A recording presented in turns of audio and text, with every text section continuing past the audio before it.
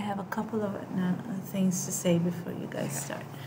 Okay, so we have a presentation today. We'll start with the presentation before I continue with hopefully finishing up enzyme and starting with the daily protein. I'm a little bit behind here. But I just want to remind those of you that have not contacted me yet for a meeting prior to your presentation. Oh, sure. I still want to meet with you to finalize your papers. I don't recall if everybody finalized their 2 papers that they're presenting, but in your case, and then also looking at the draft. For instance, next week I would want to make sure that I see a draft by end of this week. So you will put something in my calendar, Susan and Rachel, so that you have time to revise before your presentation next week. I thought we were the 17th. Huh? We're the 17th of April. Oh, That's fine. Thank you. sorry. Okay, and I already see their draft. You're good. Sorry that I scared you both. No, then by end of next week. By end of next week. Okay? Just make sure you put something on the calendar. Okay. Phew. We're ready for you too. Okay. And then we have a presentation form. Just make sure you look over it before they start presenting so that you know what you're looking for in terms of evaluation. You don't have to write your name down here unless you are a presenter. The way it goes, 25% weight will go to the class evaluation, 25% weight will go to your evaluation of yourself, and then 50% will go to weight of the score. Okay? I guess that's all, and yeah, I think this is all.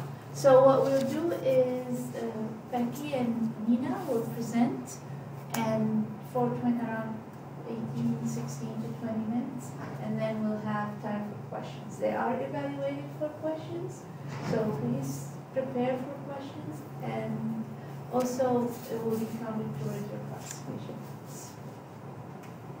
Okay, you have the floor. Okay.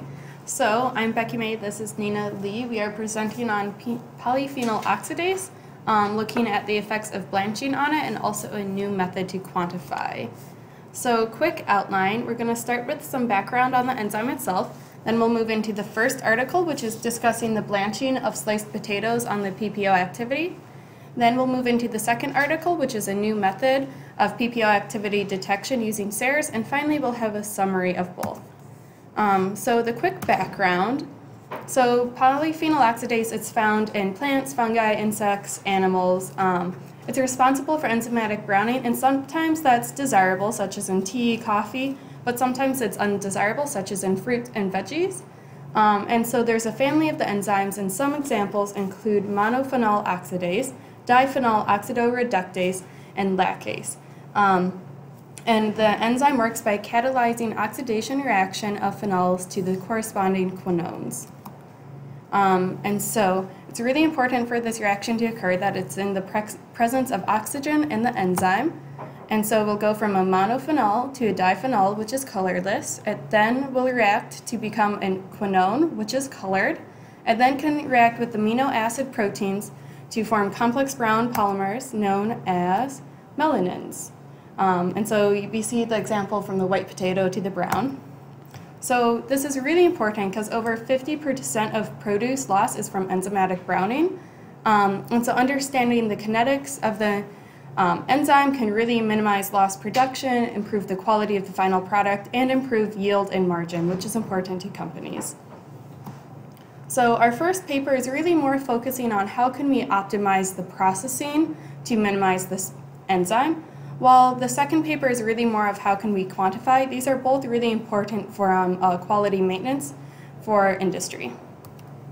So our first paper is on the effects of hot water and steam blanching of sliced potatoes on polyphenol oxidase activity. So the justification behind this paper is that potatoes are widely consumed worldwide. They're actually the 4th most important food sector. And so processing also really impacts the quality of potatoes. Color and appearance are the key quality aspects in potatoes, especially in cut potatoes, and so enzymatic browning is a really common consumer complaint. Blanching does inactivate the enzyme, but it will decrease the quality through bleaching, which is making the potatoes white versus that nice yellow color. And anti-browning is widely studied, but right now there's not a lot on the thermal inactivation kinetics of the enzyme. And so really the objective is to determine how to optimize potato blanching based on polyphenol oxidase kinetics and unfold the enzyme while minimizing bleaching. So potatoes in this study were either steam or hot water blanched at varying times and temperatures. The inactivation kinetics were evaluated to determine the optimum treatment. This was looking at inactivation kinetics, substrate specificity, and transition state parameters. And they also wanted to understand the impacts of the treatments on colors. So this method, they started out with potatoes, sliced them and cleaned them in chlorinated water. The potatoes were then blanched in either steam or hot water at 80 or 90 C, and for up to 10 minutes, the time was determined on how long it took to inactivate 90% of the enzyme. The enzyme was then extracted using a chilled phosphate buffered saline solution, and activity was measured. We also measured color, so looking at the yellow whiteness of the potato, thermal inactivation kinetics, substrate specificity, and transition state parameters. So the substrate to measure the enzyme activity was catechol, and it was measured on UV vis scanning spectrophotometer at 420 nanometers for 2 minutes. We determined a lot of things, well, they determined a lot of things out of this study. We'll go over some of them in more detail as we look at the results. So a lot of results, kind of busy, but we'll break it down. So first, we'll look at the left column. This is K, which is the affinity of an enzyme for the substrate. So if you look at the second row, you'll see that 90 C hot water blanching had the highest K value, which means it has the lowest affinity. You'll also see if you compare temperatures that 80 C had the higher affinity, and the steam had a higher affinity for the substrate than the hot water. Moving on, T 1/2 is the half time. So this, or the half-life, it's the time for the enzyme activity to be reduced by 50%. So all of the tests except for the steam at 80 C were able to reach their half-life in less than a minute.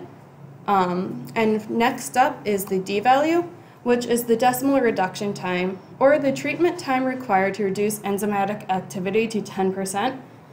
So the lower D value will inactivate faster. We're kind of seeing a trend here that the water at 90 C is going to be inactivating faster, and this water at 90 is fastest, steam at 80 is going to be inactivating slowest. So moving on to the Lineweaver-Burke plot, on the left, so control is the blue line, our test is hot water at 90 C is the red line. We'll see that there's a lower Km value on the red line compared to the blue, and so this is showing a loss of affinity for the substrate, and then also there's a smaller Vm, which is a steeper line, and this means there's lower activity of the enzyme for the substrate. On the right, we have that the Vmax is positively related to the enzyme concentration, and it significantly dropped after the heating process. And so the inactivated part of the enzyme, we can tell that, and also it changed the kinetic efficiency of the enzyme after heating. And so really the major findings was that faster inactivation occurred at higher temperatures. Hot water blanching is faster than steam blanching, and this is most likely due to the direct contact of the hot water compared to the steam.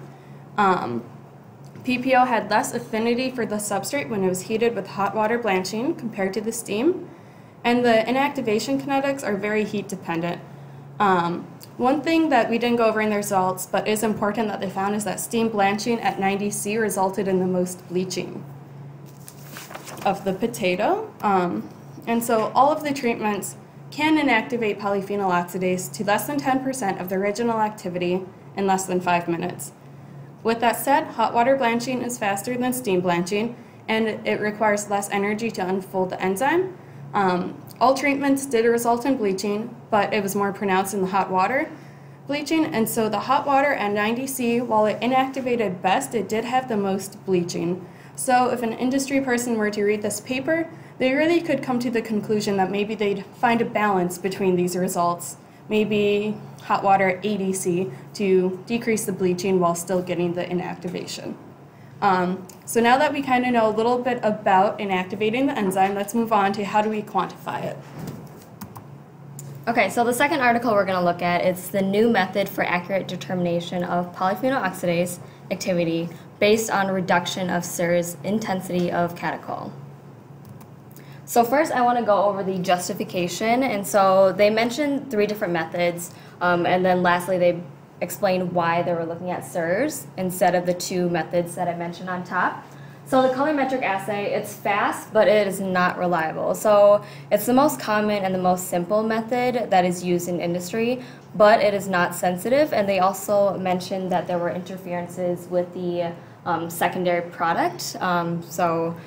We don't want that, that's not reliable. And then we have biosensor-based assays where it is not very fast, but it is reliable. So they said that it was accurate and sensitive, but it was also complex and tedious, and it's also time-consuming. And so this is why they were looking at Raman spectroscopy, especially SIRS, so surface-enhanced Raman spectroscopy. And they called it scattering.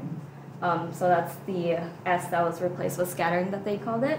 And so that was fast and reliable. So it's sensitive, you have the enhanced signal from the surface, and then it's also low limit of detection, so we don't need as much of a sample for this assay, or for this method.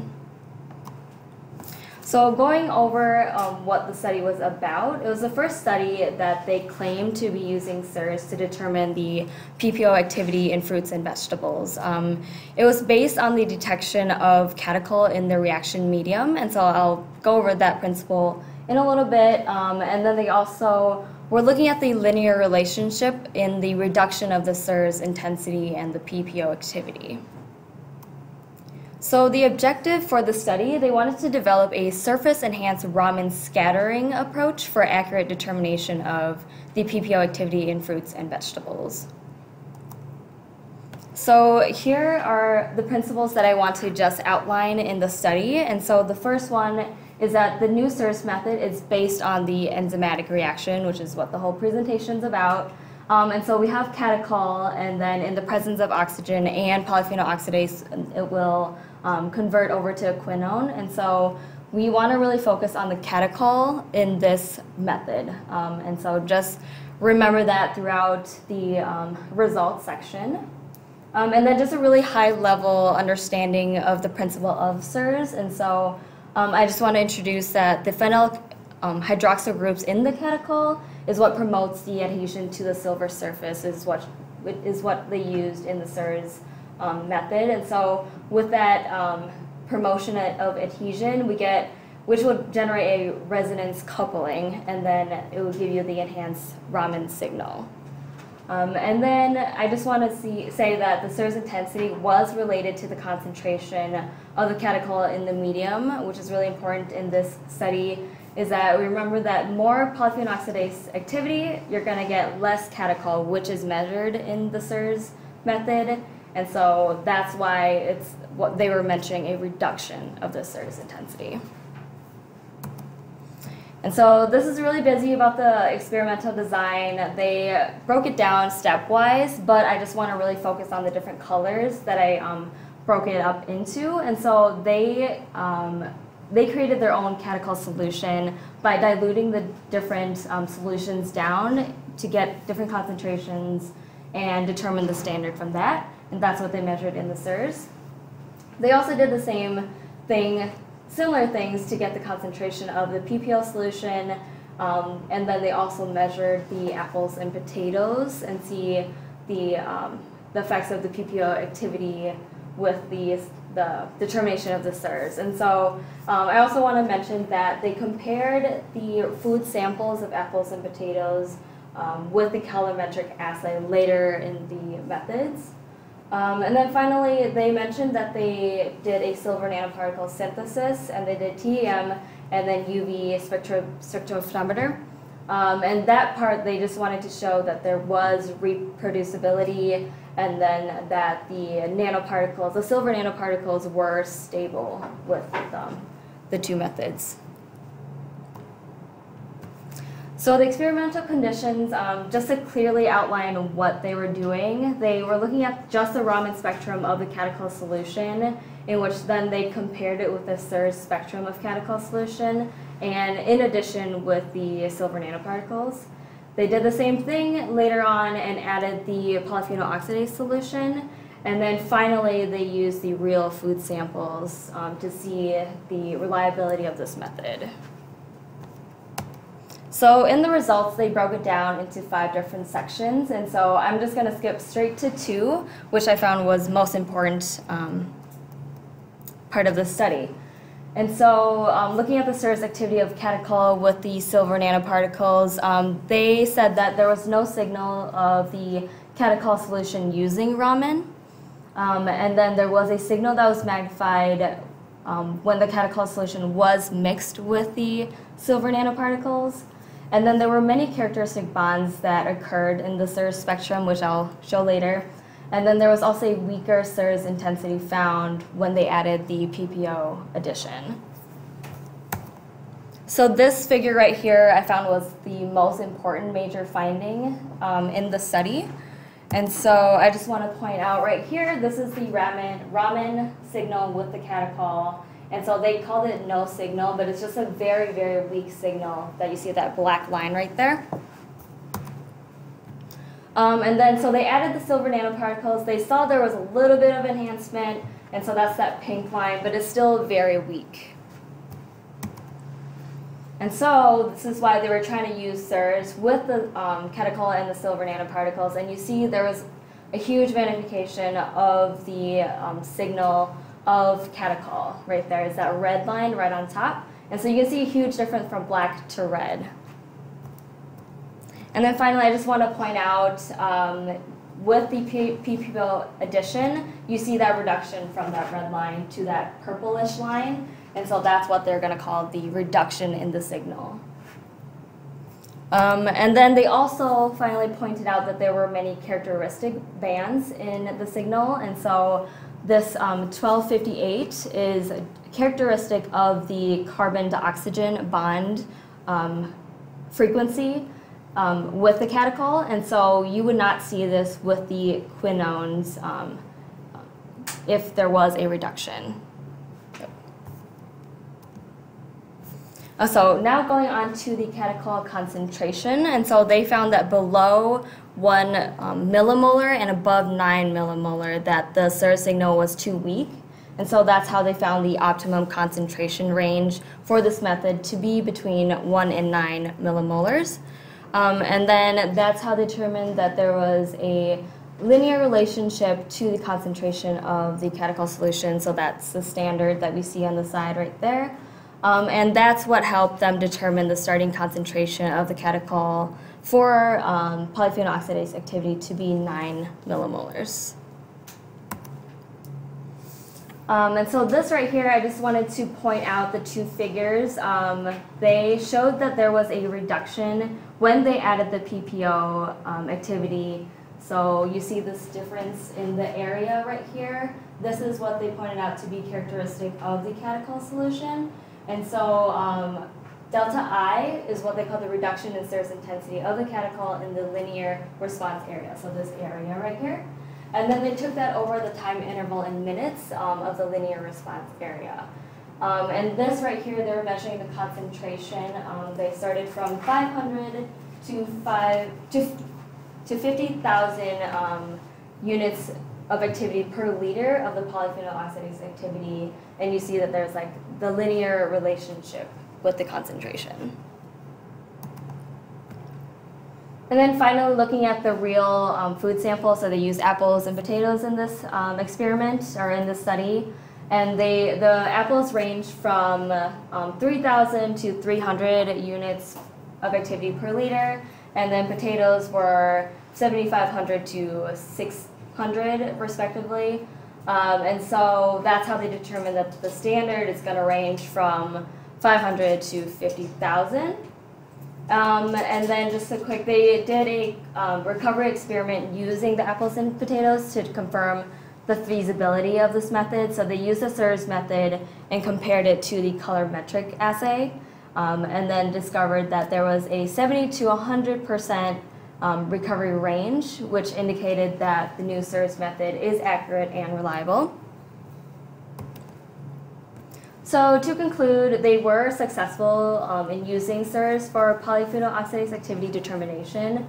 It is suitable to detect low polyphenol oxidase activity in food samples, and it is a fast tool to detect polyphenol oxidase in the food industry.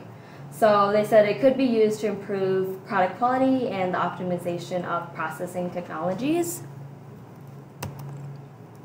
And so now I'm just going to go straight into the summary and compare the two articles. So the first article, again, it was the thermal inactivation of polyphenol oxidase enzymes in potatoes. And so the method could be readily applied for other food samples. And they showed that hot water blanching was best to inactivate polyphenol oxidase. And then also the hot water blanching results in the most bleaching. However, they were unable to maximize the inactivation while minimizing the bleaching. And also this method, they didn't look into the sensory aspect or the shelf life of what could happen to potatoes after this process. And so that would be really interesting to look into after this, this study. And then the second article, again, we're looking at the new method of polyphenol oxidase determination using SIRS. And so they need to do some further testing using food samples that have been treated for quality maintenance. And so they were using apples and potatoes that weren't treated for quality that you would see in processing at all. And so maybe looking at apples and potatoes that were treated with sulfates or even blanching to see if there was any maybe interferences with the SIRS signals. And then although it is fast and accurate, the technology is expensive, so maybe it's not feasible for small production facilities. And then finally, to ensure the proper training of employees, it needs to be implemented in the production facility to make sure that we get proper reading of the SIRS method. And that's all we have. Any questions? Good, thank you.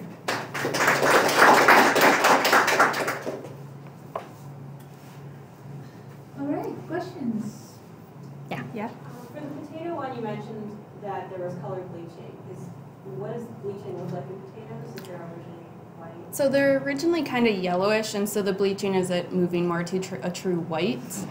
So They did like a color test. yeah, It they was used like, a colorimeter Yeah. to determine that. Mhm. Other questions?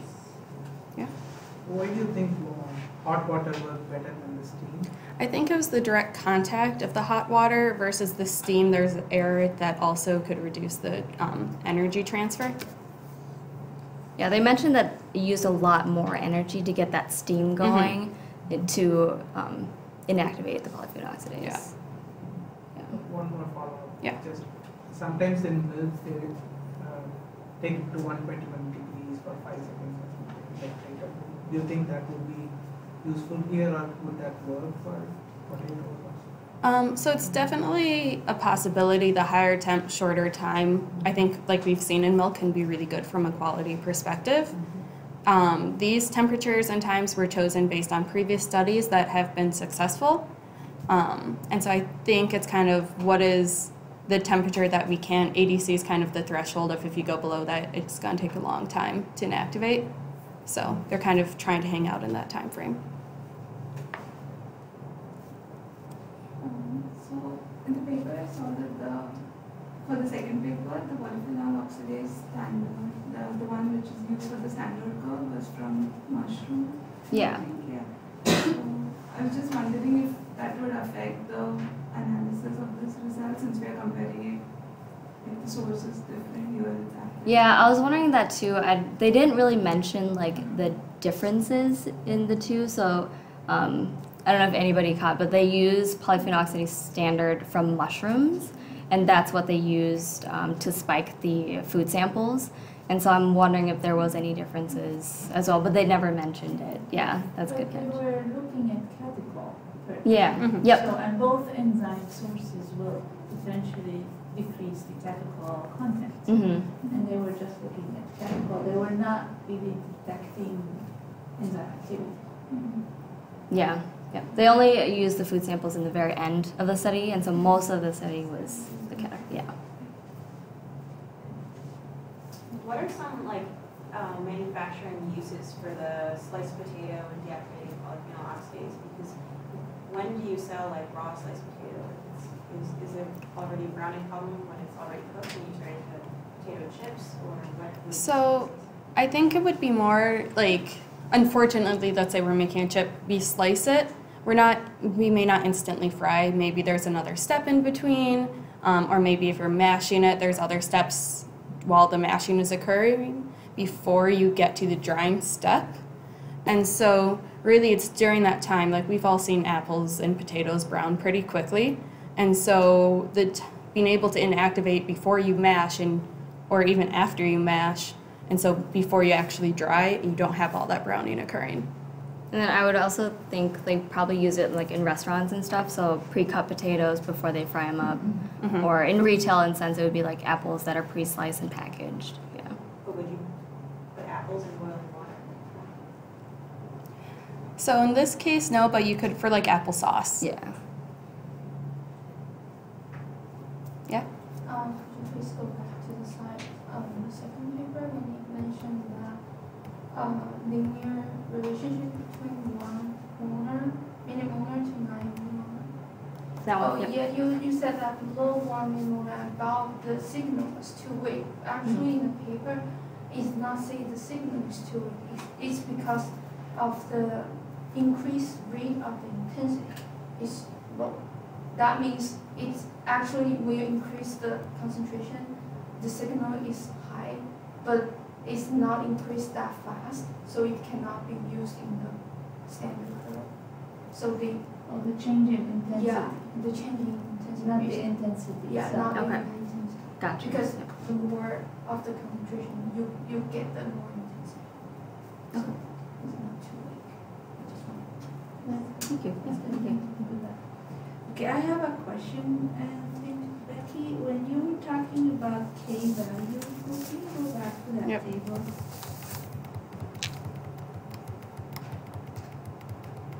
I'm wondering if you really meant to say affinity, or because K value is your rate constant, Okay. so it's not your Km. Okay. Yeah. So by knowing that it's the rate constant, can you tell me again your conclusion here? So in that case, then, if K is the rate constant, the higher value, then the inactivation would occur quicker? Yeah. Okay. Does your conclusion remain correct? Your Yeah. overall conclusion Overall conclusion, yeah. remains correct, okay. And then for the using Sears, can you go back to showing your spectra again, Yep. Nina?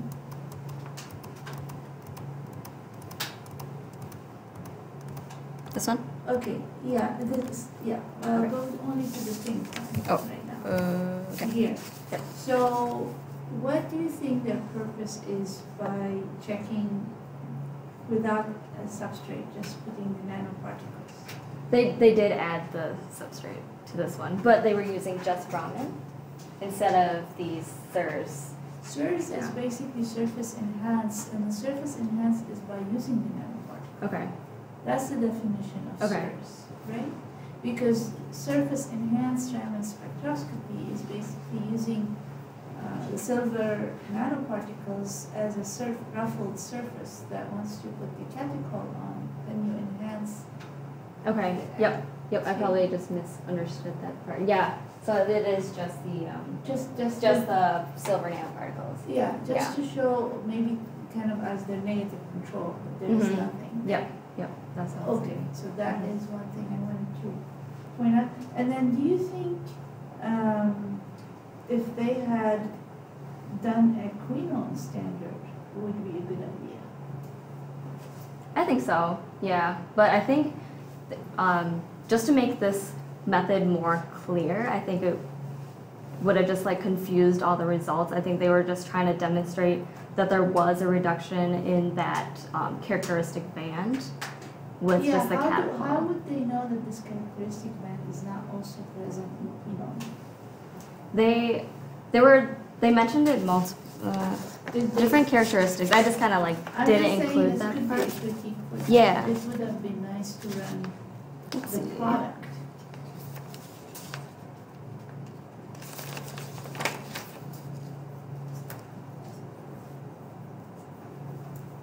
So they mentioned that like there are different signals that were characteristic of catechol only, and so let's see. Yeah, I guess my question is, how did they know that it's characteristic of catechol, not of quinone as well? I want to say that right there, it was just that one band from carbon to oxygen. That's right there. Was Yeah. today? Yep. And that's what they distinguished. I can't find it here. But I think that's what I remember reading. Yeah, well, I guess is if you want to critique them, I would say it would have been much more confirmatory if they did the quinone. Yeah. Yeah. Yep. Yeah. So that's not a critique, it was a critique. Mm-hmm. Okay. All right. Good. I guess that's it. Thank you.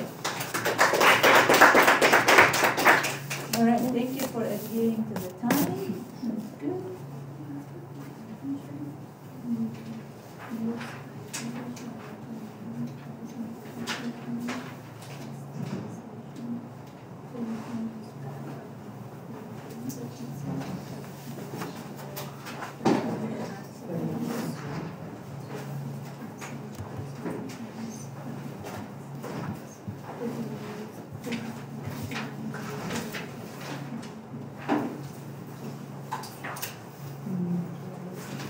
All right, we are still on the subject of PPO.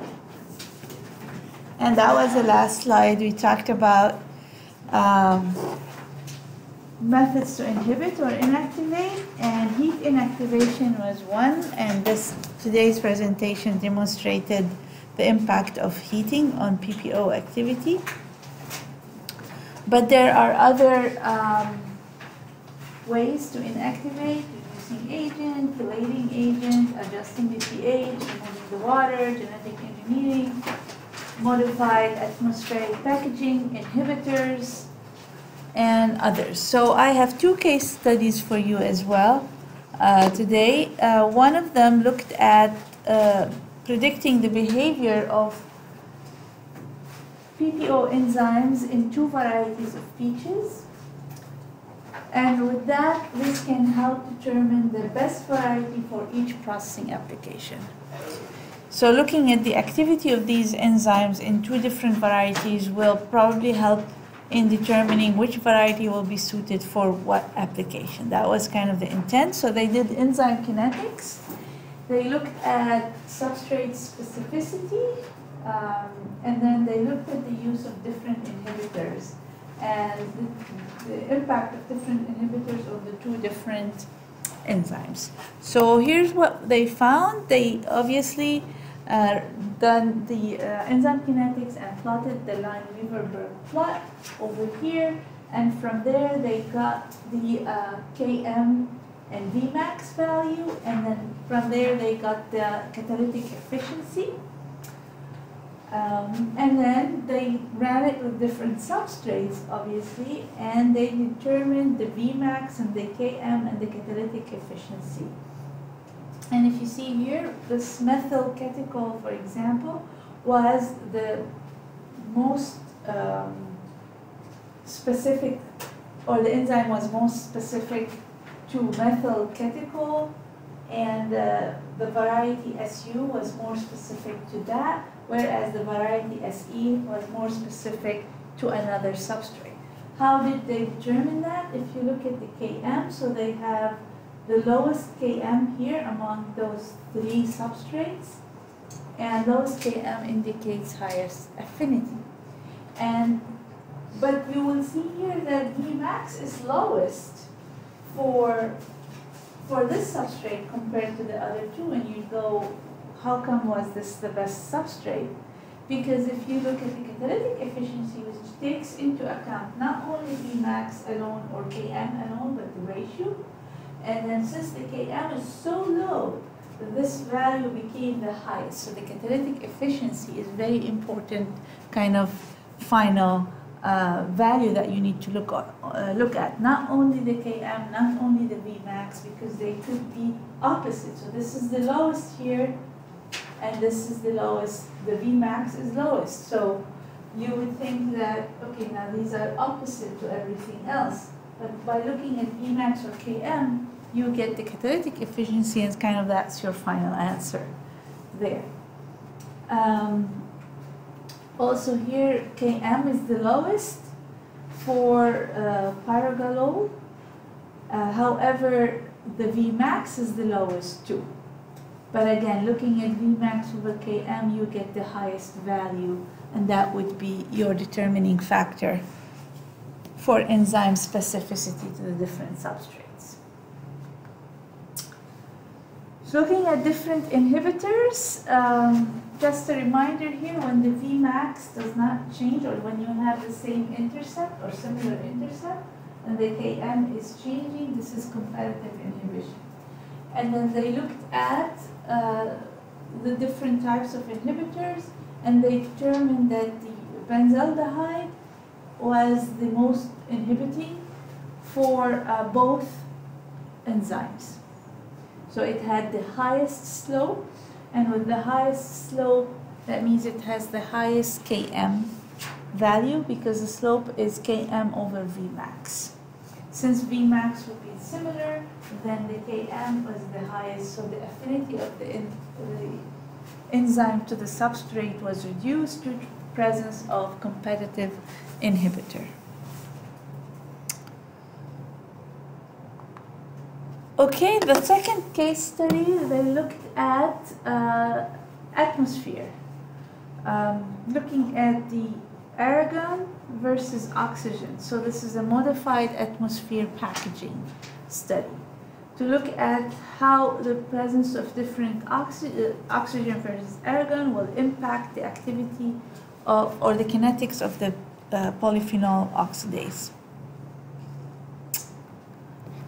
So again, they ran the kinetics under different conditions. So here in this case, they had air as an atmosphere and similar distribution of oxygen to nitrogen as in air. Usually oxygen is around 19–20%, and nitrogen is about 78% in air. And you have a little bit of carbon dioxide and a little bit of argon in air.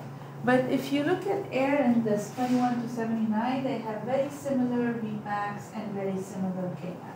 So they kind of imitated the air atmosphere. And then they went from low to high oxygen content, and they increased, so low oxygen, high argon, and replaced nitrogen by argon. Same concentration of nitrogen versus argon. So what you can see here is Vmax was not impacted.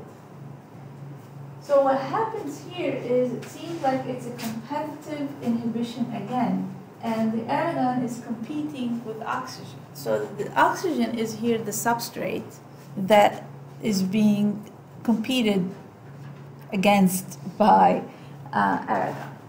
Because then you look at the Km value got higher in the presence of argon. The more argon you have, the higher is your Km value. And they looked at two different enzymes, mushroom and PPO, and the same thing is with the highest argon concentration and the lowest oxygen concentration, you have the highest Km value.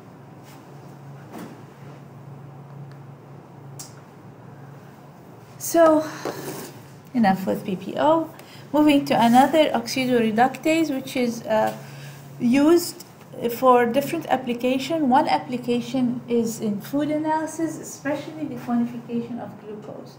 So you can, if you want to quantify specifically glucose, you can use the glucose oxidase to produce lactone, and then in the peroxide, and then the peroxide will oxidize a dye to give you an oxidized dye that has a color, and that would be measured by spectrophotometry. And it's very common. We not only use it as just to measure glucose, but we use it to measure amylose, amylopectin, and starch, total starch, after we hydrolyze it into glucose, and that's the last step. So in analysis, food analysis of carbohydrates, this comes very handy. Another application is used as oxygen scavenger in active or bioactive packaging. So the enzyme, the glucose oxidase, actually immobilized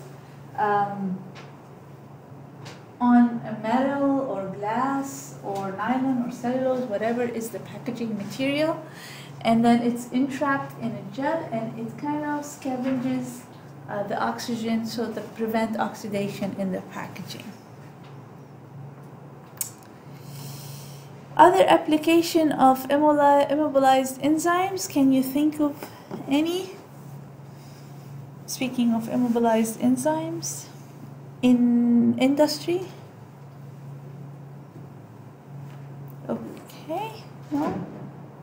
You can't think of anything that could be using immobilized enzyme? Like in lactate milk, they have a lactose. Delactosed milk, so that's when you use lactase or so using the lactase or beta-galactosidase enzyme to break the lactose in milk. Okay, what other application? Very common application.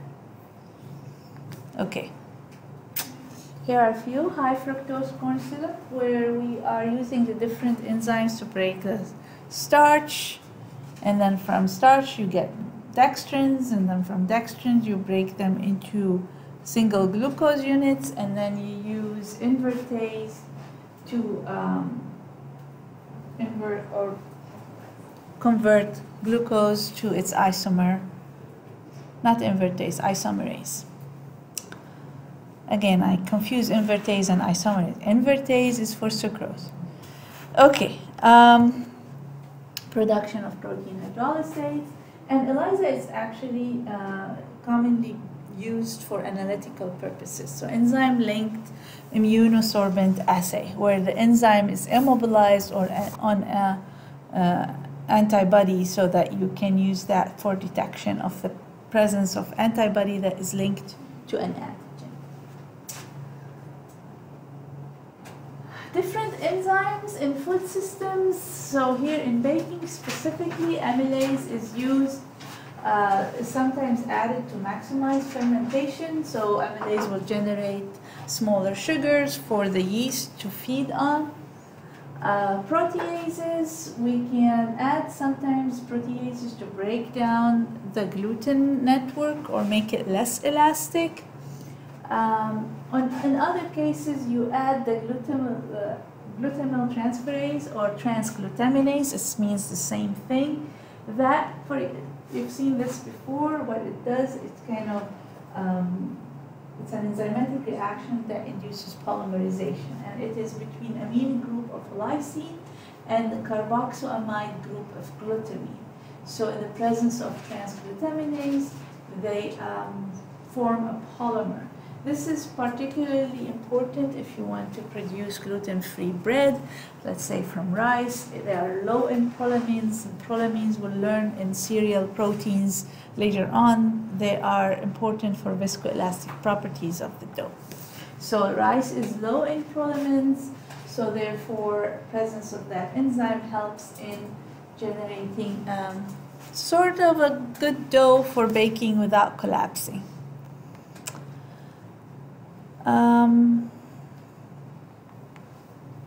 Okay, So enzymes in milk, in dairy products, or in this case soy milk, this is not dairy. But anyway, enzymes in milk in general, chymosin is used for generation of curds, cheese curds, proteases and lipases during ripening, generation of flavor. Sulfhydryl oxidase is sometimes used to remove cooked flavor, and the galactosidases or lactase is used to remove lactose. And this example here, microbial proteases, is used to enhance milk, soybean specifically milk coagulation. Enzymes can be used to remove unwanted constituents. Again, this example of lactose for lactose-free milk, catalase to get rid of peroxides, and then digestive proteases to reduce bitter peptides, and then proteases sometimes are used also to hydrolyze protease inhibitors.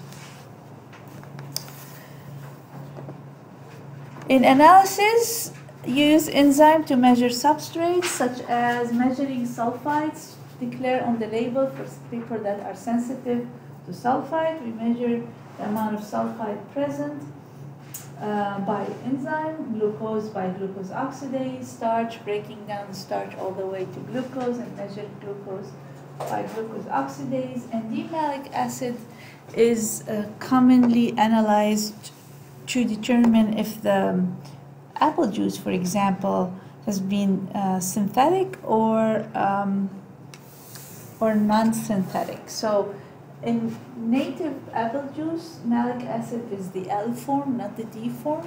So if there is any suspicion of non-natural apple juice, so they can measure the presence of the malic acid. And here are some measurements for enzymes, and here the substrate should not be the limiting factor, should be much more than Km value, where it's first order with respect to the enzyme, zero order with respect to the substrate. Peroxidase and lipoxygenase, either or, can be measured to determine blanching, successful blanching to reduce the enzymes during processing and the activity of enzymes during processing and during storage of food. So after blanching, to determine the success of the blanching, you can either measure peroxidase or lipoxygenase. Also, the measurement of lipoxygenase in grains is important to determine the potential of lipid oxidation during storage. Alpha amylase is measured in flour to determine whether the susceptibility of starch to breakage, which will result in low viscosity in different applications of starch. So it's an indication of flour quality. And rennet activity is often determined so that you can determine how much rennet you need to use for cheese production or curd production. These are just a few examples. There are so many other examples. Probably you have a couple of other slides that I kind of hid because there's no time. I need to move on to the other topic. The remaining two slides were just another example or couple of examples for applications. All right, so I'm going to give you 5 minutes break and then we'll start dairy proteins.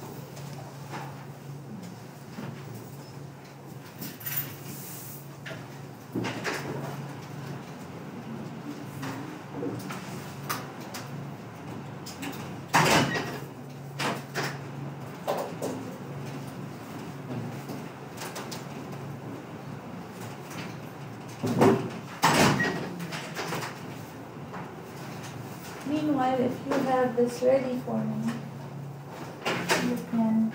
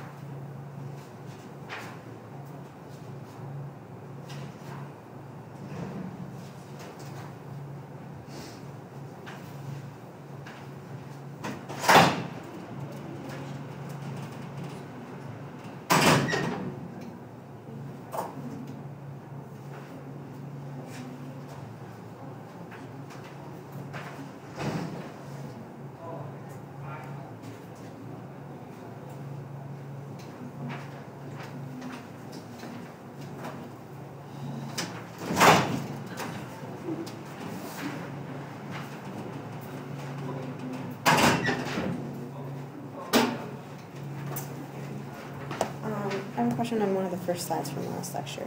There's VM and KM. Is VM the same as Vmax here? Yeah, that's Vmax, yeah.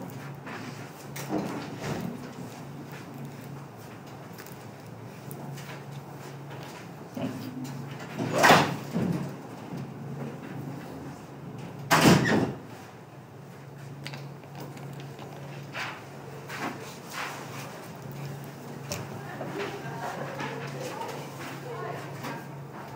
Hey, so I'm going to go ahead for the next 6 days.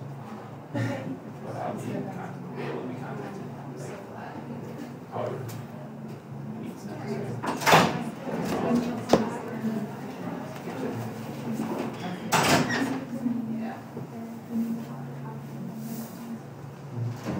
I'll be working on it all.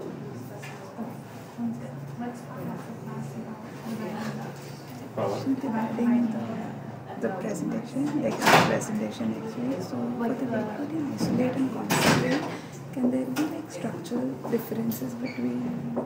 Like There depending on will the be compound? different profiles, so you have different amount of beta lactoglobin versus alpha lactoglobin. And the concentrate could have potentially more more lactose, but also more of the paracappa casein, glyconeopeptide from because I read one of the Yes, constituents. so- I don't know. So glyconeopeptide is part of the kappa casein because whey comes from its byproduct of cheese production. Kappa casein is protein, glyconeopeptide is the hydrophilic component that Yeah. stays with the whey. So but then in the whey protein isolate it might not be there anymore. Okay, yeah. Also, like, I was looking for the suppliers are different for them, like for whey protein concept and isolate, and I thought that even that might Different in the supplier, the supplier, the producer. yeah, from Yeah. where they have obtained Yeah. it, that Yeah. may, because the method will be different how they purify it. Yeah, yeah. I just wanted to confirm Sure. that. Sure. Thank you. Do you remember the source of the isolate? I think New Zealand somewhere from New Zealand. Okay, because Yeah. if you know the name of the company, you can go in and see if it is ion exchange or not. Yeah, I think they have given the name of the company. You can check Yeah, it. because ion exchange is very different. Yeah. than exchange Yeah, composition as well, yeah. and Mhm. exchange, Yeah, we had spoke about one company, I think, that has like ion exchange and it has better, like less of lactose and better hydrophilic. Yeah. Okay, thank you. Yeah.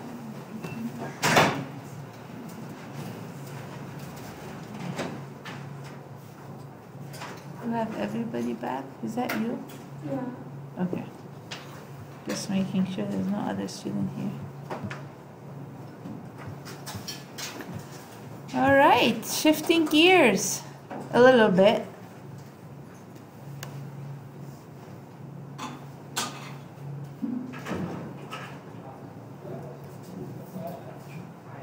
So back to this map of the topics of this course. So far we talked about protein structure in native form and then how it's impacted by intrinsic and extrinsic factors and how that impact functionality. So we covered all of that.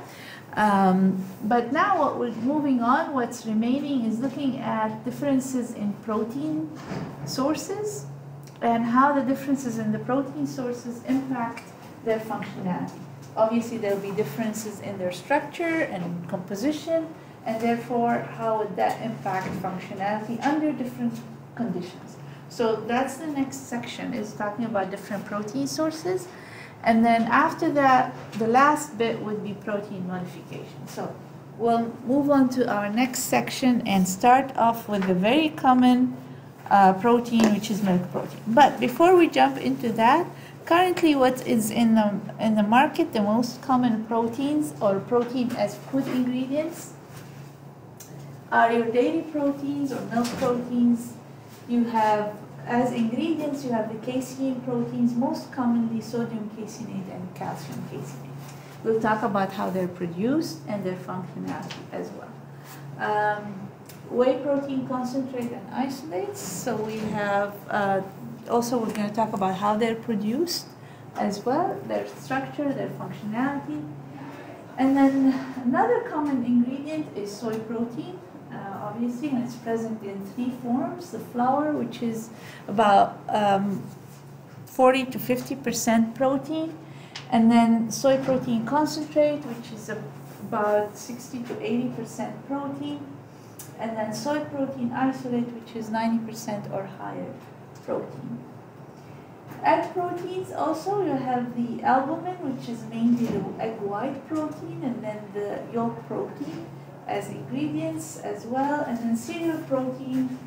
Wheat protein is mainly used obviously for baking applications from using flour. Sometimes you add vital gluten to enhance the functionality of baked products, but also gluten now is being used quite a bit for meat replacement applications, where a combination of gluten and soy protein is commonly used for imitation of meat products. And of course, you have the meat proteins. Very common is the gelatin, used in many applications for the gelation, and then the myofibril proteins as well. All of these can be found, or most of them can be found as hydrolysates as well. So you can find in the market casein hydrolysate, whey protein hydrolysate, soy protein hydrolysate, etc. So these are our common ones, but you have emerging proteins as well currently in the market. So the pulses, pea protein is becoming quite famous right now. And then other pulses are being investigated as other sources of proteins. Other oil seeds, canola, sunflower, camelina, pennycress, insect proteins, single cell proteins, algae, fungal, others are emerging as well, such as hemp, corn, potato, oats, peanuts, and the list keeps growing. Okay. We'll talk about as much as we can. We don't have that many lectures left, unless you want to stay after the final and come every week just to learn about each of these different proteins. Worth a lecture each. Who says yes? Okay, we're here through the summer. I have a question. Jason. For insect protein, like I've heard of this, like grasshoppers, I'm just trying to figure out where you're going to use that. Oh, they're being used in so many applications, the cricket flower. Yeah. So, yeah, you can use them. Well, one of our capstone groups. Yes, all of them. Huh? What did you do? What? Yeah, tell Jason what you did with it. We had like a day bar, or what are they called? Laura bar. Thank you, a Laura bar.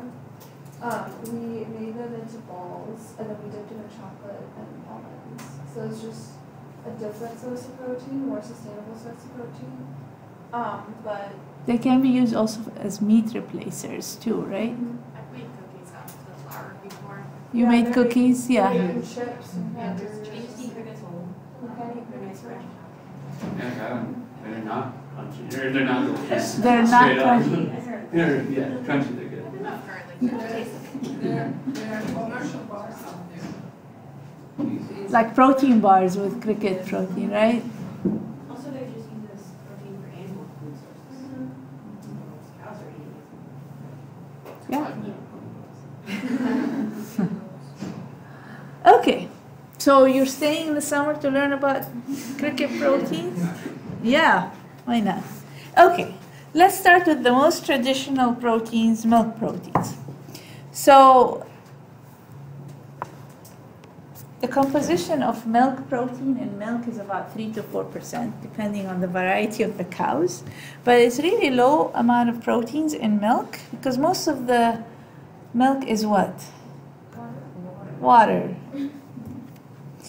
Okay, but within the protein, within this 3 to 4% of protein, We have casein proteins and whey proteins. Casein protein represents 80% of that 3 to 4%, and whey protein represents 20%. And then we have a whole list of enzymes that are naturally present in milk.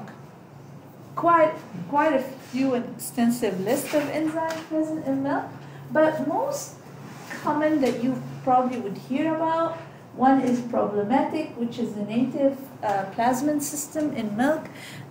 It's problematic because it can cause a thinning and gelation of milk over time because it is very thermally stable and it kind of chews on mostly beta-casein. Alkaline phosphatase, it's not necessarily impact the quality of milk itself, but we use it as an indicator for pasteurization of milk, and we talked about that before. So these are just like two key ones that you might hear of more than the others. Okay, so within the casein, we have 4 different types of casein. We have alpha S1, alpha S2, beta casein, and kappa casein.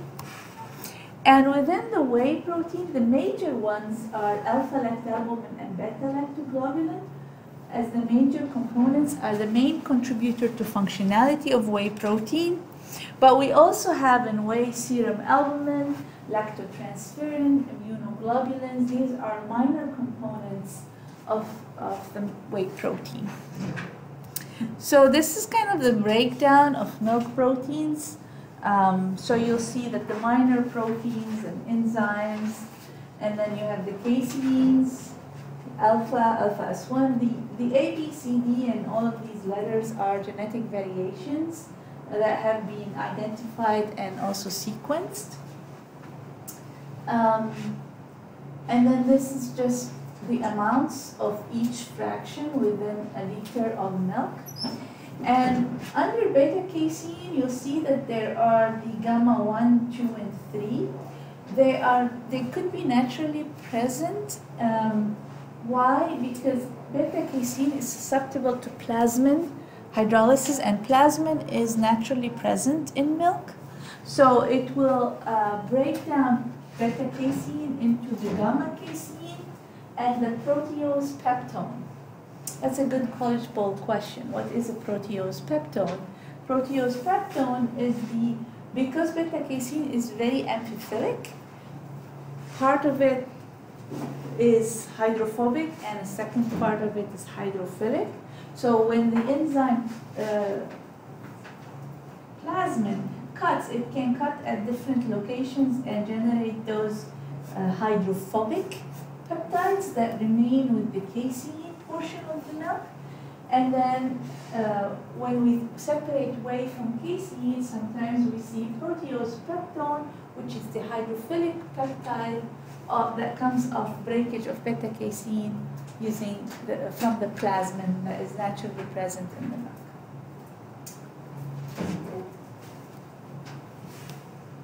And of course, you need to memorize all of these small numbers because they will come on the test.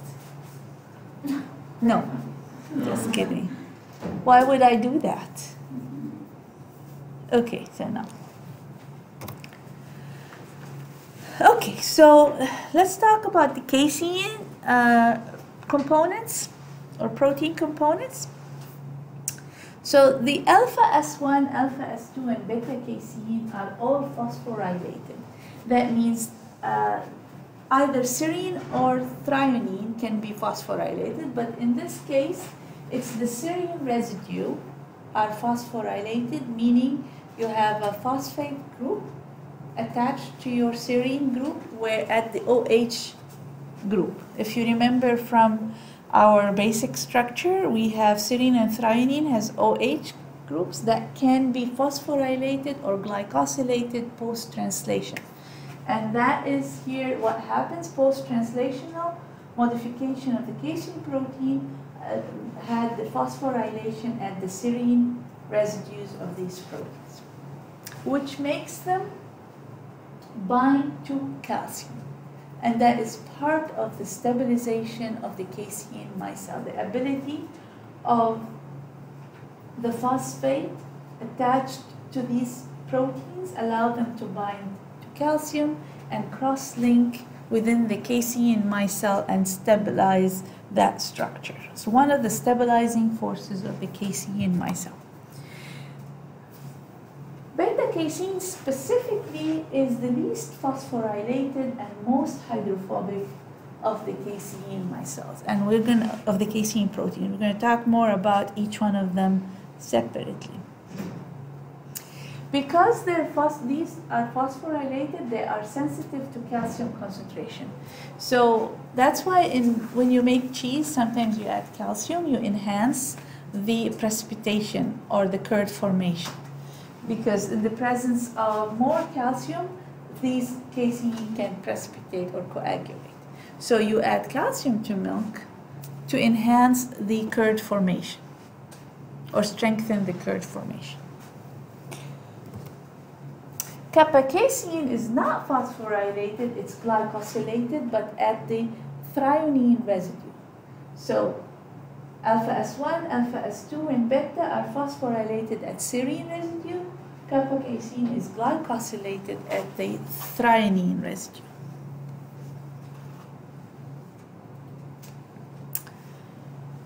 So caseins in general, they have open structure, and again, if you remember talking about proline as a secondary structure breaker, caseins in general are really high in proline. 17% of the amino acids within the caseins are prolines, and this makes the structure all mostly a random quill, very minimal secondary and tertiary structure. With that structure that is open up, and the caseins have very amphiphilic nature. That means you have pouches of hydrophobic residues and pouches of hydrophilic and charged residue. Makes the protein very amphiphilic in nature with distinct hydrophobic and hydrophilic clusters or regions. With that, they are called what? Because of this characteristics, they are what? In terms of functionality. Natural emulsifiers. So because of that distinct clusters and the open structure, they are natural emulsifier. They have high surface adsorption. Okay. So alpha S1 casein, it has 7 to 8 phosphate groups in the highly negatively charged clusters here. So you have the glutamic acid serine that is phosphorylated, isoleucine with serine phosphorylated, 2 serines here and 2 glutamic acid. So it's mostly in this region of the polypeptide chain. And it has a net negative charge of -20, and the calcium sensitivity is 3 to 8 millimolar. Somewhere around here, it becomes very sensitive and it could precipitate due to cross bridges formation. And then it has 3 regions of hydrophobic regions, so anything white is hydrophobic regions, clusters of hydrophobic regions. Okay? Again, emphasizing the apathetic nature of a really highly negatively charged region. And this gray one here is basically polar, not charged, but the white ones are very hydrophobic regions. And these are the locations, so 1 to 40 residue, the first amino acid to the 40th amino acid, 81 to 113, and 132 to 199. These are all hydrophobic residues.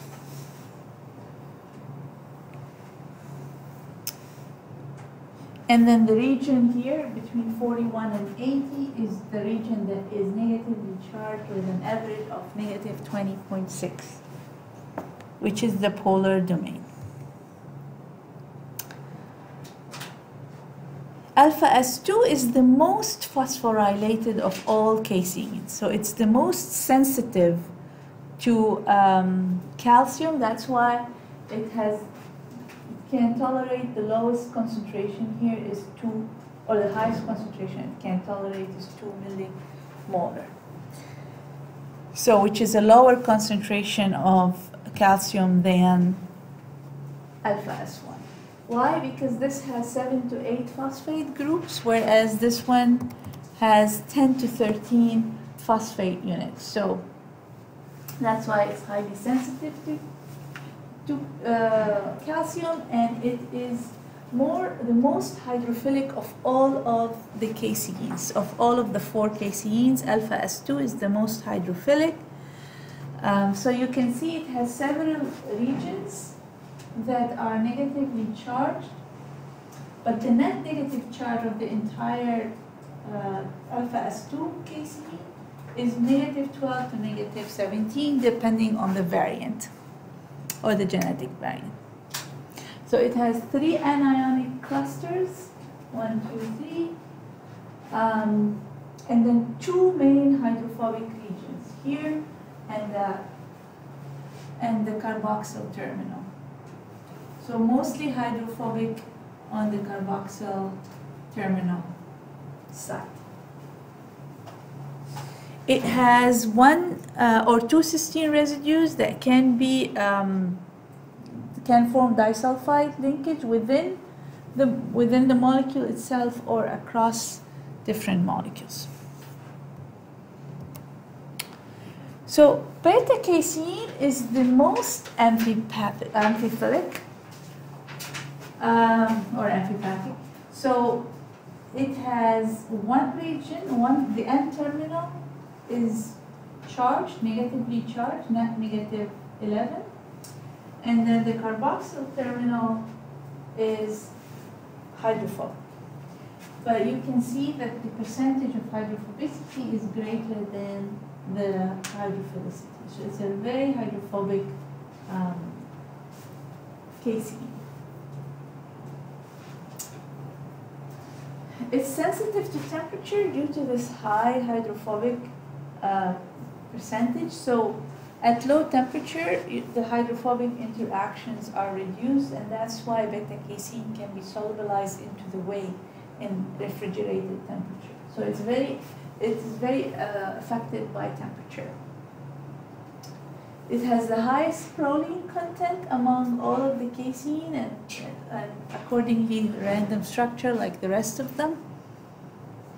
And it's very susceptible to plasmin hydrolysis. All of the other caseins are susceptible, but this one is the most susceptible. It has several regions where the plasmin can hydrolyze. Plasmin has specificity similar to trypsin, so it can break at lysine and arginine locations. So wherever there is lysine, it can break. So there are 3 specific regions where it can break the peptide bond, and that's why you can have 3 gamma proteins, 1, 2, and 3, because there are 3 regions. And then the hydrophilic protease peptone that we talked about. And if whey is separated from casein, hydrophilic protease peptone will be with the whey fraction of the milk.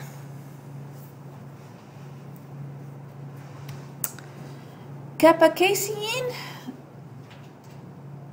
it does not have an ionic cluster of phosphate groups. So there is no cluster that is high in phosphorylated groups.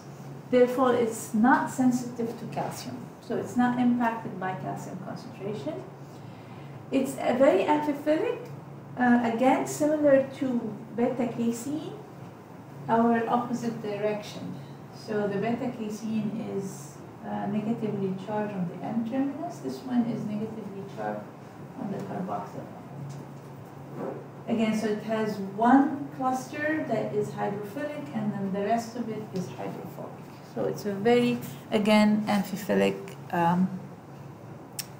structure. It is a glycosylated protein and at the threonine residues.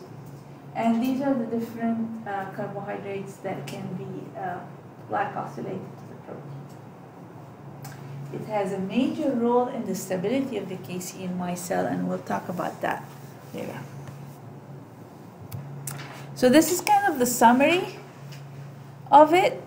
It would be good to know, to draw them and know how they are in terms of the distribution of the negatively charged clusters and the hydrophobic clusters.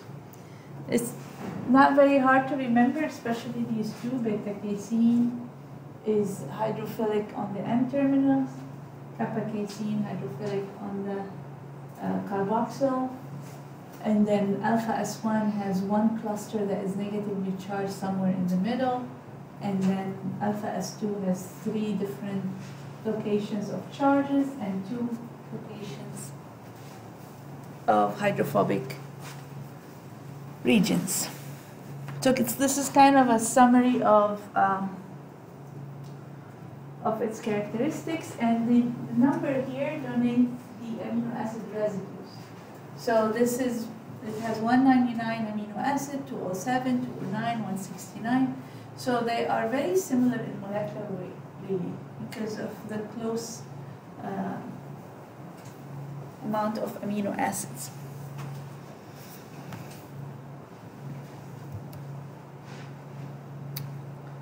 So, given their characteristics, the presence of phosphorylated groups, the hydrophobicity, the amphiphilic structure, they have a tendency to associate. And they associate as micelles. So a micelle, the general characteristic of a micelle, it's basically 92 to 94% protein, and it has 6 to 8% of milk salts, mostly calcium and some magnesium as well, and obviously the phosphates. The ratio of the 4 different proteins in a micelle is in this.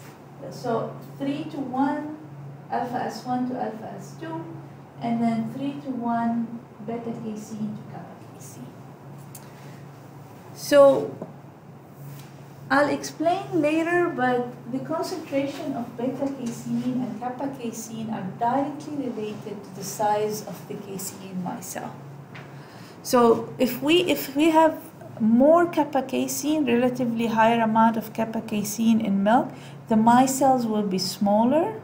And the opposite is true. If we have higher beta-casein concentration, the micelles will be bigger. And I'll explain that in a minute when I show the casein micelle structure.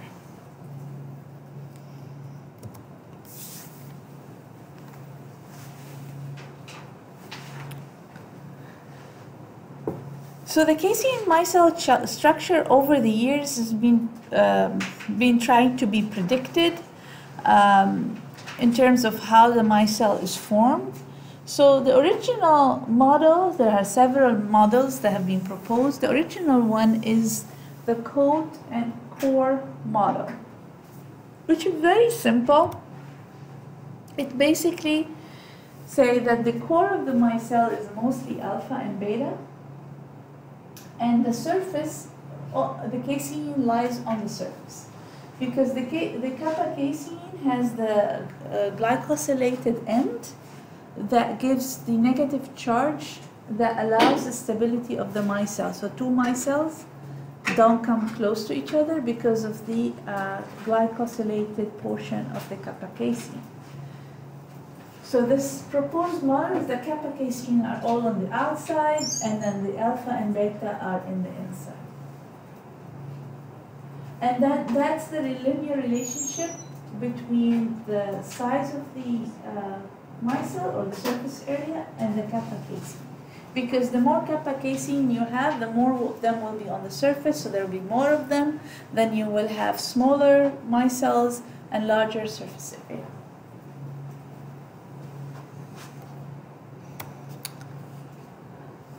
The submicelle model is it came later on, and what they have found or predicted is that you have submicelles within the micelle. So you would have a submicelle that has a hydrophobic core where most of the hydrophobic regions of alpha S1, alpha S2, and beta casein is in here.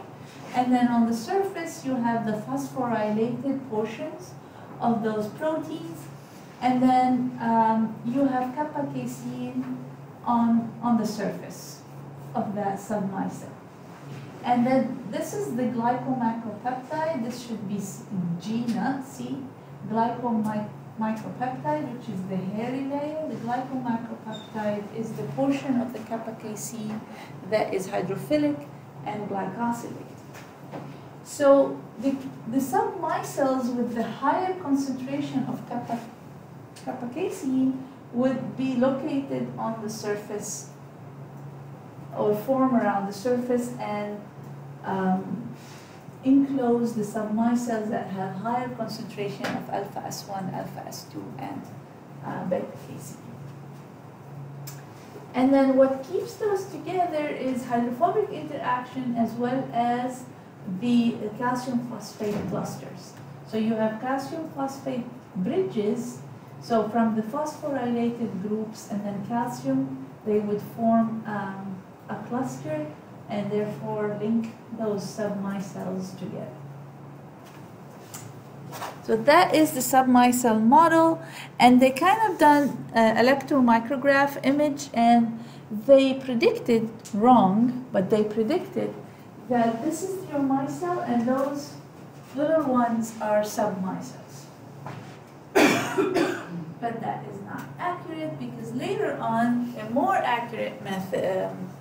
But before I move into that, this is kind of a illustration of the submicelle model, where it shows the calcium phosphate clusters and your serine residues that are phosphorylated, and then they are linked to the calcium phosphate cluster by calcium bridges, and these proteins are linked together and stabilized within the submicelle. So this kind of the blue area here, the black area, is what is predicted as the calcium phosphate clusters linked, as well as hydrophobic interactions that keep the caseins in the middle here linked together, and what's on the outside is you have the kappa casein, glycomacropeptide, and in the inside you have the calcium phosphate bridges. Okay, but the nanocluster model is the most realistic model for the casein micelle. And here they don't have submicelles. What they say is they are, the caseins form sort of a web with the alpha S1, alpha S2, and beta casein randomly linked within the micelle. They are linked via hydrophobic interaction as well as calcium phosphate bridges. And then most of the kappa caseins lie on the surface with the hairy structure that is negatively charged, allowing a negative charge surrounding the casein micelle, which gives it its stability. Therefore, in milk, the casein micelles don't come together and they don't separate. So it is a colloidal system that is very stabilized due to the kappa casein glycomacropeptide around that micelle. So these are all of the different models summarized here. This is taken from this reference. So it shows the progression of the different models and the different illustrations of the models, with the last one by Holt is the most recent and mostly accepted right now as a model for the casein. And this is an image by the cryotransmission electron microscopy. And this here is a micelle, and those dark spots are really the calcium colloidal phosphate. Calcium phosphate clusters are the dark points.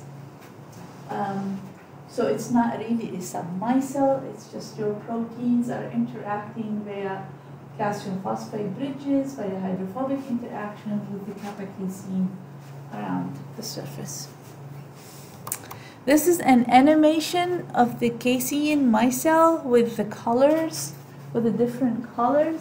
So the orange represents the alpha S1, S2, and the beta casein. The gray spheres are your calcium phosphate clusters. The beta casein specifically is your blue, which link or attach to the other casein via hydrophobic interactions. And then the other caseins interact via phosphate, calcium phosphate bridges. And then this is your kappa casein on the surface. Most of it is on the surface. The green head is the hydrophobic portion that's interacting via hydrophobic interactions with the other caseins. And the hairy-like structure is your glycomacropeptide, which is negatively charged and stabilizing the casein micelle.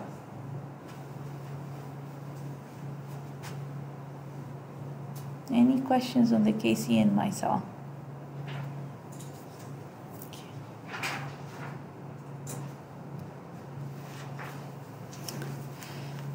So stability of the micelle. So first of all, heat stability. So it's a really very stable system. However, at high temperature, we get loss of stability and aggregation. So excessive heating causes coagulation. So first of all, what happens when we heat, we get denaturation of whey protein. So when the whey protein is denatured, it opens up, exposes the free sulfidyl group within. And that free sulfidyl group can bind to a sulfidyl group from kappa casein. And that can cause aggregation of proteins. Another thing that happens with heat is a decrease in pH. The decrease in pH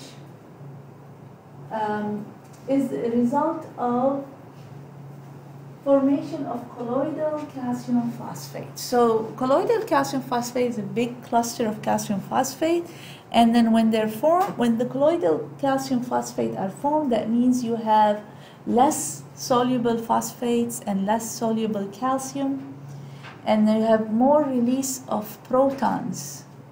So you have more release of protons because calcium is now reacting with the phosphate. So when you have release of protons, the pH drops.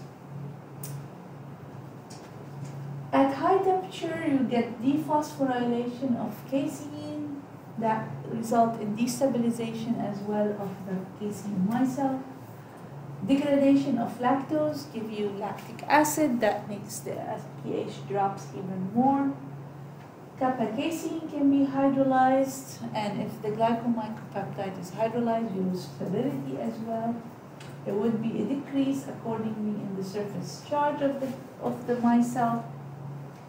And then with high temperature, we have increased hydrophobicity or hydrophobic interactions and new colloidal calcium phosphate interaction within or across different micelles, not within the one micelle, but between different or among different micelles, leading to aggregation. This is kind of the animation of what happens. So with heat, you have higher colloidal calcium phosphate that this destabilizes the calcium and phosphate balance within the micelle itself, and the release of protons result in the decrease of pH, and also degradation of lactose result in decrease of pH. Hydrolysis of phosphoserine result in a decrease in pH. When you have a decrease in pH, the pH starts approaching the isoelectric point of casein. Then we have lowering the zeta potential. That means lowering the surface charge. And with that, you don't have as much repulsion. And you don't have as much repulsion, so you have irreversible aggregation. And then here, the colloidal calcium phosphate increase leads to new interaction of the micelles via calcium phosphate bridges. Not within the micelle itself, but across different micelles. And then the denaturation of whey protein result in beta-lactoglobulin reacting with kappa-casein, more aggregation via disulfide linkages.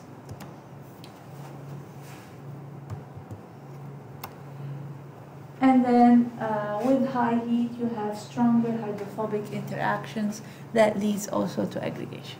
So it's a very complex set of events, but they all lead to aggregation. This is a visual demonstration of what actually happens.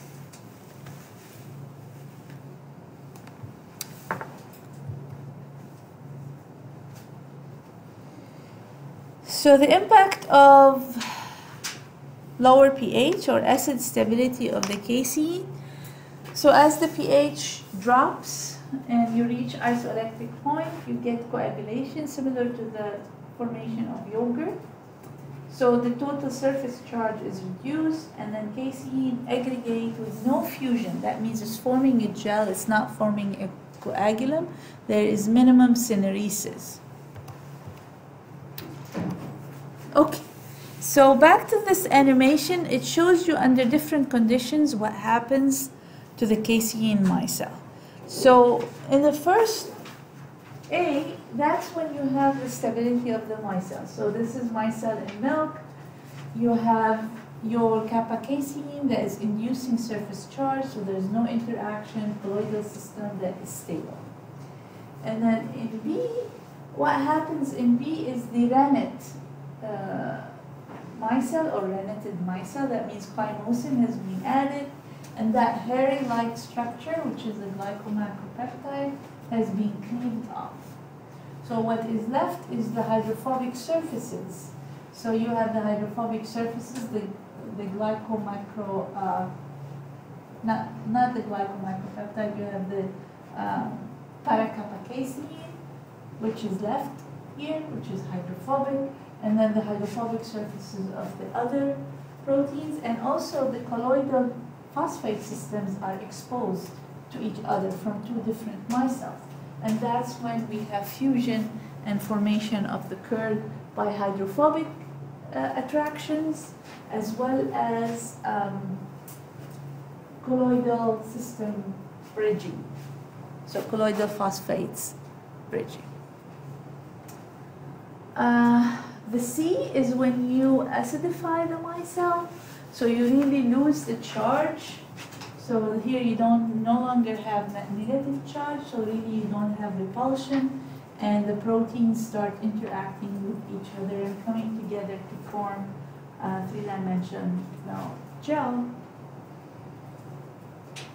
And the D, the last one, is when beta-lactoglobulin is denatured and it is interacting with the kappa-casein, which can cause aggregation as well. But if we have denatured beta-casein and you're trying to add chymosin enzyme to form the curd, the chymosin might be inhibited or might be kind of steric hindrance so that the enzyme cannot reach the location where it cuts off.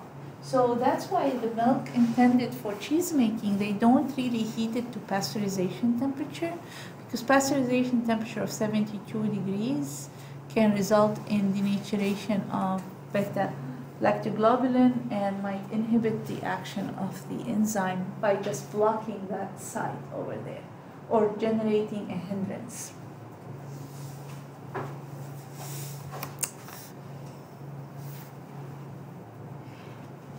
Storage stability of what happens over time, there's a common phenomenon that is called age gelation. And if you have milk just sitting there, well, the milk has been pasteurized, beta-lactoglobulin has been denatured, so over time there's going to be interaction of whey protein with the casein, eventually forming an aggregate and separation. Surface charge will be decreased. Plasmin and bacterial proteases start cutting or chopping off at the casein, especially the beta-casein, which results in thinning of the milk and separation. The bottom layer would be gelled and aggregates, and then the top layer you would see a separated milk over time.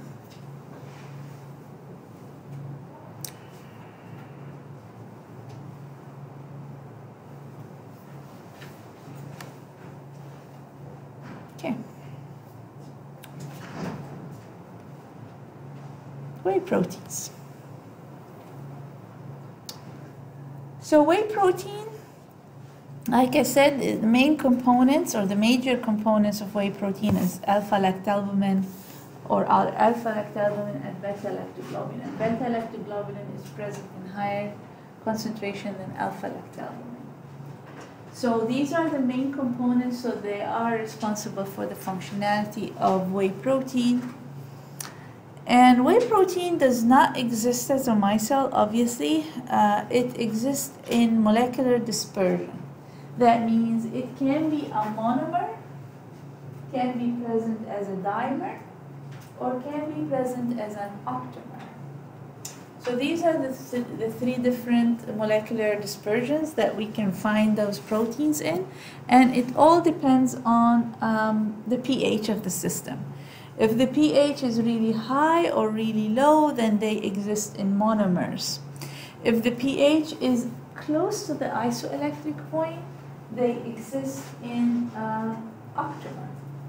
And that's what causes kind of turbidity around that pH. When the pH is between 5.5 and 7.5, for instance, that is not too high, not too low, not close to the isoelectric point, they exist in dimers.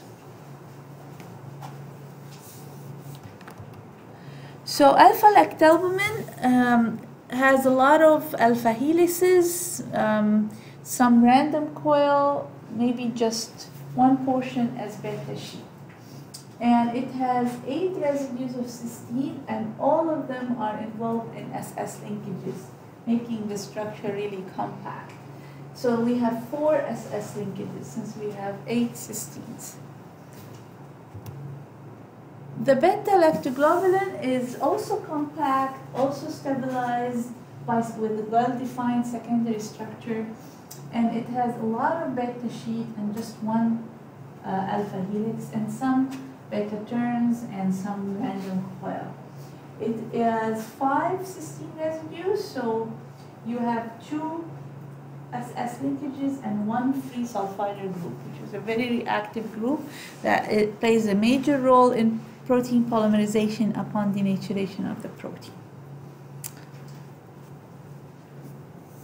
So they are both highly structured globular protein. They have minimum flexibility.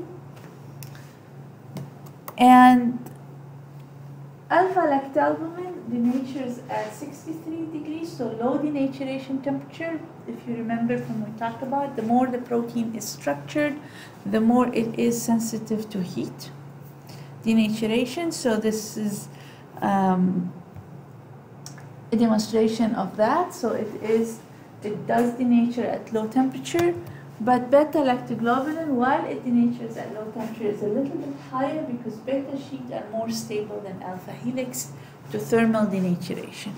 So since it has higher beta sheet percentage, it withstands higher temperature before denaturation.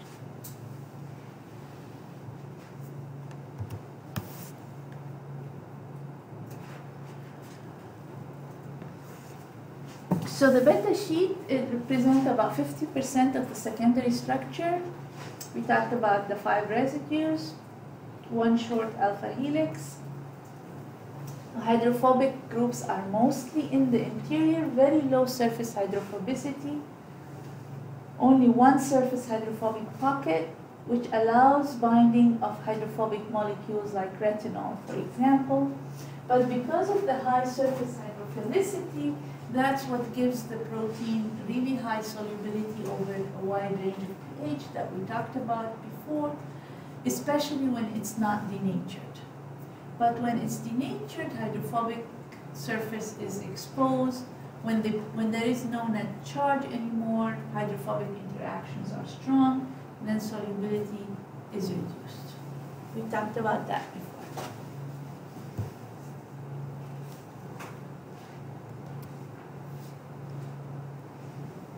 So beta-lactoglobulin, like I said, denatures at 73. It can interact with kappa casein, causing ACE gelation over time, as well as impacting the hydrolysis with chymosin or rennet during cheese making. That's why they heat the milk probably to 60 degrees rather than 70 degrees or 72 degrees for pasteurization. So it's pH dependent, sensitive around pH 4, which is around its isoelectric point, maximum stability at pH 6. Stability decreases at higher pH. So, and this is what we talked about in terms of monomer, the pH when it's monomer, pH when it's dimer, octamer, and then above, like at high pH, then we get expanded monomer, which is irreversible denaturation.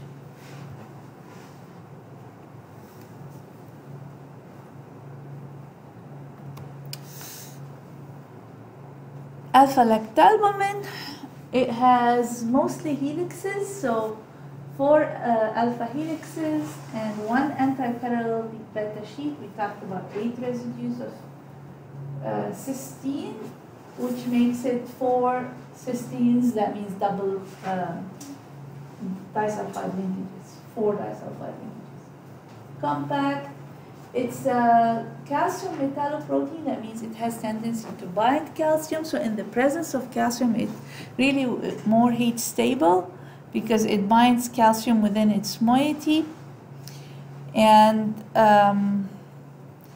if you deplete the calcium, it becomes more susceptible to thermal denaturation. It is involved in calcium synthesis as an enzyme regulator.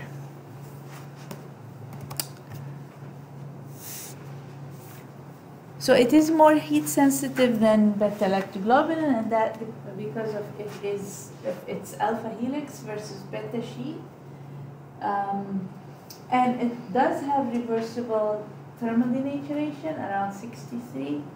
And like I said, when you lose bound calcium at low pH, it becomes even more heat sensitive.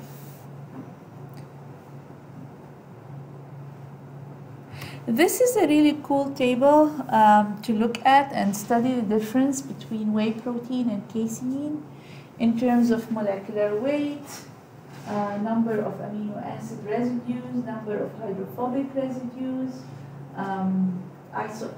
isoelectric point, number of proline residue, lysine residues, kind of an overview comparison between whey and casein. It's really good table to look at, not necessarily memorize the numbers, but look at differences between the two types of proteins within milk. Okay, what I'm going to do is I'm going to stop here, but next time look at this table. We're going to look at comparison of casein to whey under these different characteristics. So I hope your PowerPoint slides don't have the answers. Okay, so if you like, or if not if you like, take a moment to fill out this table for discussion next time. Okay, we'll end here.